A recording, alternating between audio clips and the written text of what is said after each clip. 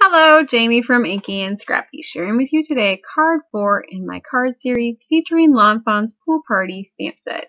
Welcome back to all of my subscribers, and if you are new here, please consider subscribing so you can be alerted when new videos go up on the channel.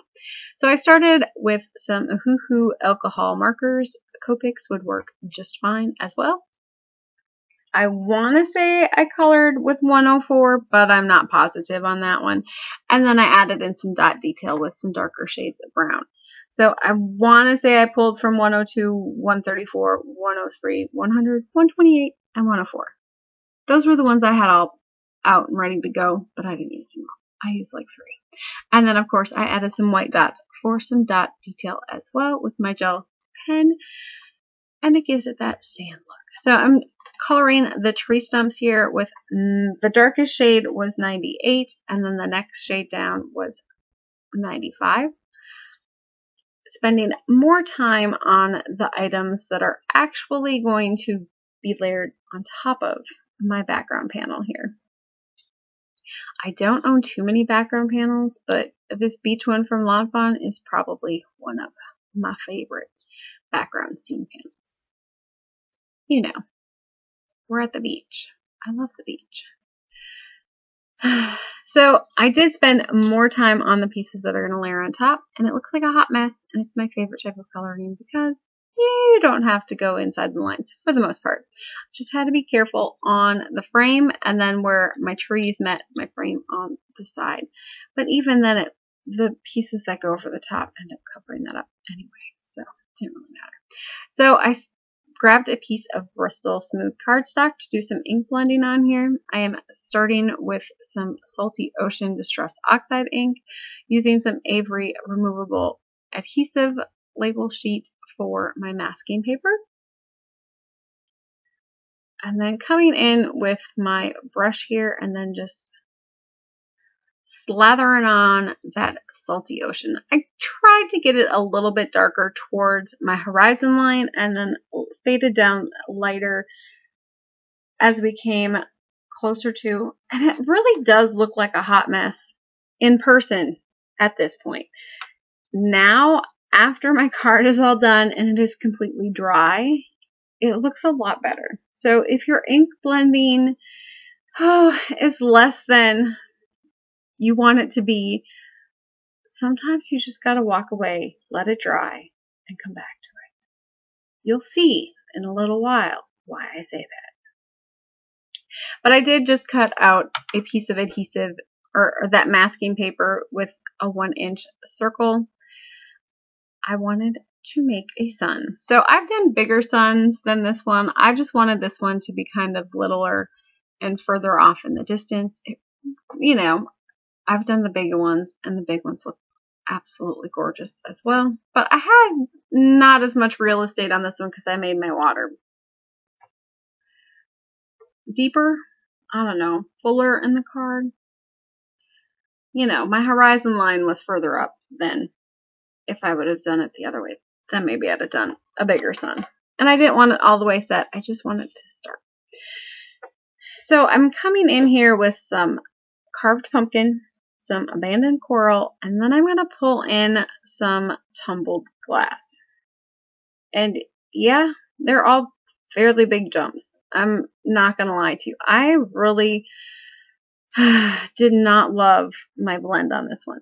It looks great now, like what, 4 days later, than it did when I was done with it.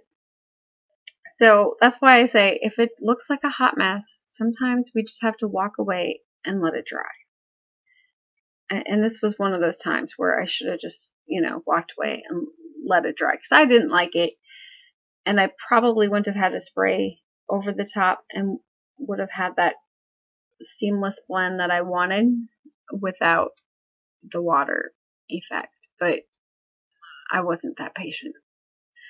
So I had to work a little bit harder on this one to get it to blend just because my colors were so drastic there.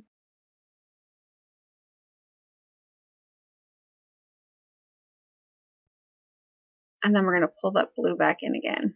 And I think it was the blue to the pink one that I had the hardest time with. And it looks fine now that it's all done. But at the time, I was not in love with it. And this is why you should be patient and or dry your project before you use masking paper on the bottom part that you already spritzed.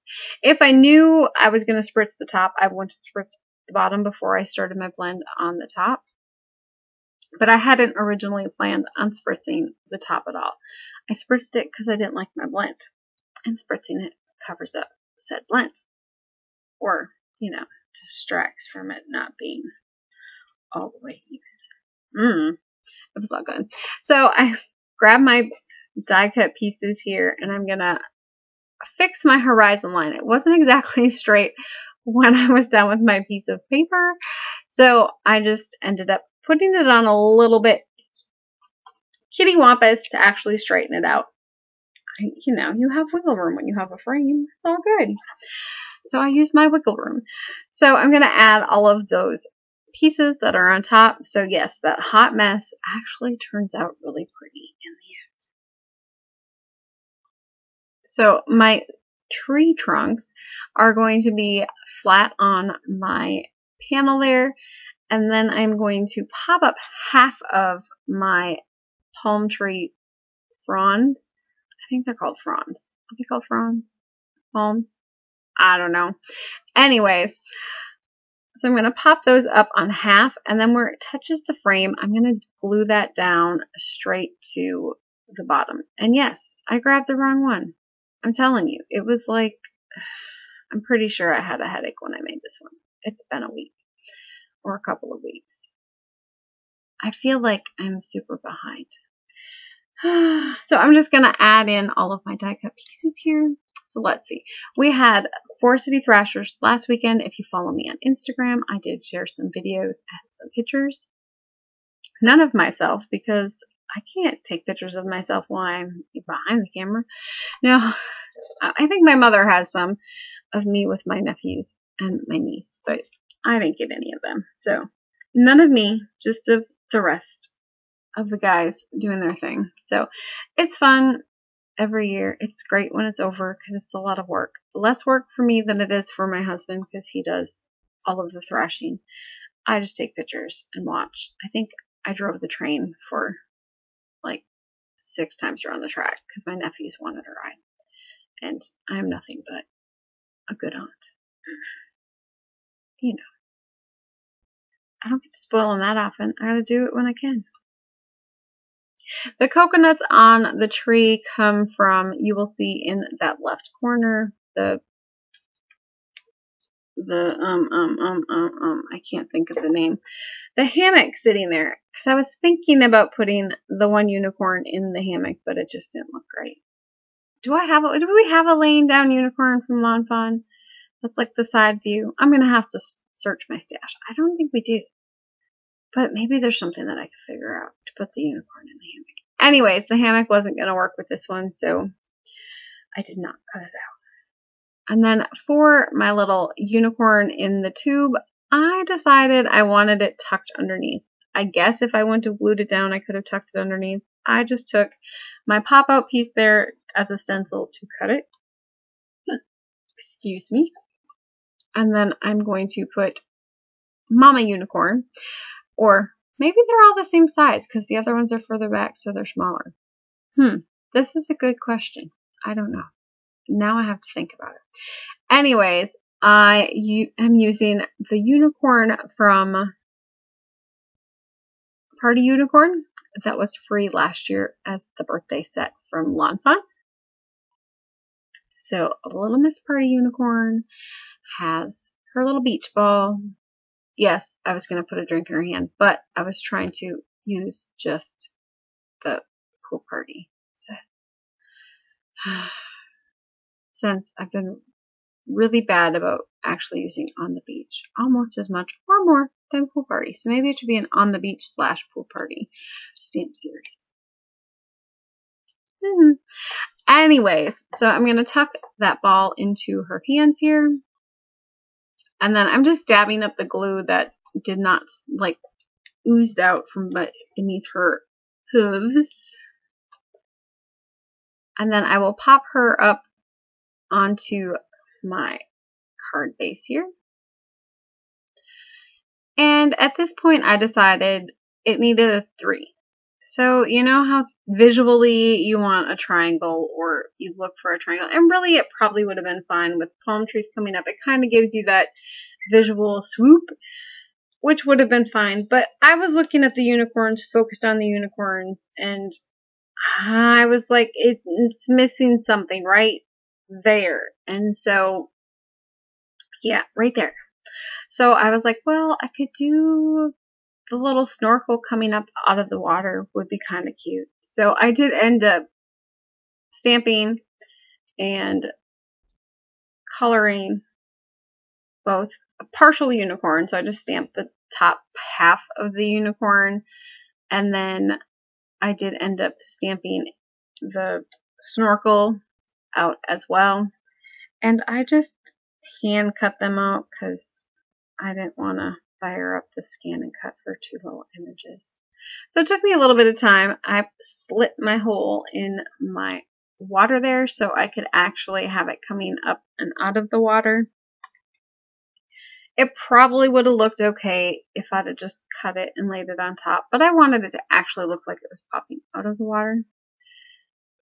So before I do that, I am going to stamp my sentiment on here, you know, because I already have all these layers of foam tape, and adding a sentiment at this point is the smartest thing to do, right? I should have done it before all of the foam tape hit the place. But anyways, that's why we have a Misty, right? I spent the money on the Misty for this purpose, this reason and purpose, and this is why I'm going to use it, right? And that's the back of my head. Say hi, back of Jaime's head. Alright, so back to what I was doing here. So I'm using some VersaFine Onyx Black ink to stamp my sentiment. It makes it nice and black on top of the Distress Oxide ink. I smeared it at some point. I couldn't even tell you when I smeared it because it still looks beautiful there, right? Yeah, I don't know when I smeared it. Probably when I cut the backside. Nope, it's still pretty at this point. You'll notice it later. Don't worry, that's what they make embellishments for. So I'm adding my snorkel to my unicorn. Yeah, see, I just totally just did the top part of the unicorn because I knew that's all that was sticking out of the water. And so I'm just going to slide that up there. And so then my little unicorn is kind of peeking out of the water. So when I wiggled my unicorn into the background, I must have smeared my sentiment. So I noticed it, and instead I decided to add some sparkle to the unicorn horns. Because, you know, all things sparkly considered is good. And I needed to think about this one for a little while. The choices we make in life, right? So I added some Lawn Fawn glitter glaze to all of the unicorn hair. I did some Stardust glaze or gel pen. I think it's just a gel pen. So Stardust gel pen to the hooves and the horn. So my unicorns had some extra sparkle and shine. See, it was taking away from my little smeared sentiment. And then, because you can never have enough glitter, I decided that I needed to just finish off where that unicorn was peeking up out of the water with some more glitter. And then I will add the flip-flops to my sandy beach here, just to kind of finish out my scene.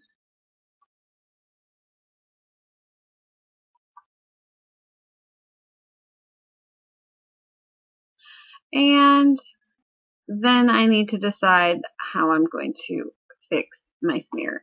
So I could have stamped and die cut a sentiment banner for up on top and covered it up.